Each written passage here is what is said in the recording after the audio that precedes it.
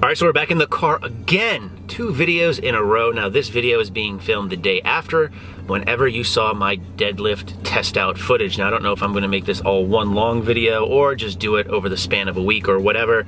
But I was pretty happy with the numbers yesterday. Hopefully that came off across in the video. On my commentary, I have the tendency to kind of talk shit about myself, which is okay because it's quite entertaining for me. But today we're gonna go in and test out on bench. I don't think I'm gonna test with the pause because I played around with that a little bit the previous week, which you probably would have seen the footage for that already. So today we're just gonna do touch and go. We're gonna see what I can get just to set forth this number going forward into the next 12 weeks of programming before we get to the meet. So let's just get to it and start benching. And no, it's not Monday, but as you all know, every day is chest day. Stay thirsty, my friends. All right, you're watching my 1 rep max touch and go attempt, AKA Sternum Snap City. Now in my mind, programming up into this, I had a 340-pound goal for this, only because I had just hit a 330 paused bench press about 2 days prior. And I wanted to save a little bit for this day because I wanted to see if I could get any heavier weights to set my training numbers for the next 12-week cycle.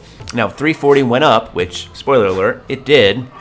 My goal would then be to jump up 2 to 5%, and because I was really close to that elusive 350, I just went ahead and jumped up to 350 pounds for this. Now, at the beginning of the year, I set a goal for myself to hit 350 pounds bench. However, I really wanted to hit that in a paused type environment. That definitely did not happen. At least, I should say, not in the typical sense, because as you watch this attempt here, bounce it off my chest a little bit, and then I pause about 3 or 4 inches off my chest, because that shit was really heavy for me. But I thought instead of dying, I might as well just get the rep, and I did it. So I'm happy with these numbers going forward for the next 12 weeks. As always, thanks for watching, and stay big.